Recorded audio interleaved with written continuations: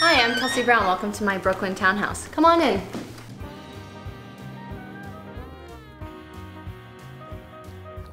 We are in Brooklyn Heights. I live in an 1856 townhouse, brownstone, and this is our main floor.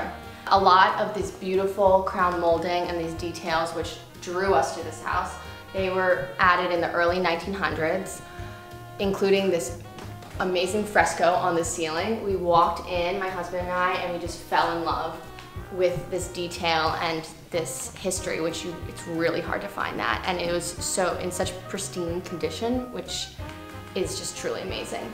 So when we first bought this home, everything was painted white, and we, especially myself, I love color, obviously. My brand is all about color and pattern, so we thought we would bring out this beautiful teal blue in the ceiling and just immerse the entire room with it. So we decided to do a little modern take on painting the whole room this teal blue color. So the bottom paneling, as you can see, is a darker shade of the top. So let me show you some of my favorite things in this home. For one, I love my entry table. This has actually been with my family for 30 plus years. And fun fact, when Alec and I first moved to New York and we were in a small little West Village apartment, this used to be our kitchen table. So lots of good memories with our entryway table here. So one of my really great finds was this couch over here from 1 Kings Lane. So many people ask me if it's custom because of the fringe and the detail, but this was a truly great find out of the box from 1 Kings Lane. These are palm leaf lucite lamps from the 70s, and we found them on Cherish. This rug was actually one of the first things we found, and this is from ABC Home, which all New Yorkers know and love. And when we found this rug, it was a great inspiration for all the different colors in it. So the beautiful pinks and the blues and the chartreuse. So one of the great things about this apartment is there's actually 4 fireplaces. While a lot of people like to whitewash wood, that's a very common trend nowadays, we decided to keep the original wood and the original finish. And I love this because it just makes you jump back in time, as if you're back in the 1800s. Now we're going to come into the dining room, or the rear parlor. One of my favorite features of this is actually, there are original pocket doors, which is really fun. This is our dining room. We actually spend a lot of time in here. I think traditionally many dining rooms are to the side in their own room, but this is really a part of the whole home. These are original china cabinets that have been built in and here since the 1800s. I love it because it stores all my colorful dishes. In our dining room, we knew we wanted to have a bar cart, and I wanted something a little more fun than the average glass and brass bar cart. We found this Aldo Tura bar cart from Italy from the 1970s. We actually found it through First Dibs and had it shipped here during quarantine.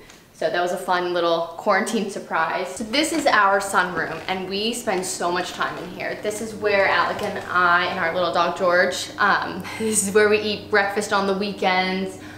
It's very cozy and it's the sunniest room in the whole home. And when we first came in, it was just kind of a boring white room, and we just wanted to make it a little sanctuary at the end of our parlor space. So my interior designer actually had this idea to paint the stripes on the wall.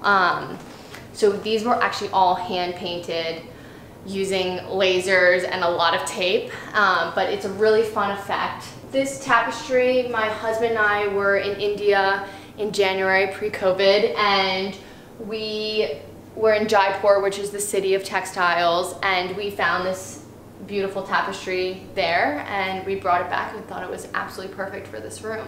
This was a great find that my interior designer Nick helped with, and it's one of these beautiful peacock chairs from the 1970s, vintage, and we found it through Cherish from this antique store down south and mailed it in, but it's like a little throne, which I love. This chandelier we actually found from Circle Lighting. I absolutely love it. I think the white, it almost blends into the ceiling, but these beautiful flowers just give it a certain touch that you can't find anywhere else.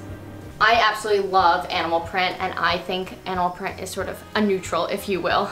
We decided to run this carpet through here, and this is like this little jewel in our home. I'm a big fan of the Wes Anderson Instagram account, and to me this is accidentally Wes Anderson. We painted the bookcase chartreuse and it's lacquered, so it's nice and shiny. This is our Pepper Frida print in pink. It is our best-selling print, and it's sort of a modern take on a chinoiserie print, which is so fun. This is our master bedroom, and I love how cheerful and bright this is. A classic light blue and red color palette. I love this headboard. We had this made, and it's a nice whimsical red velvet, and I like how it brings out the red piping in our Eden pillows.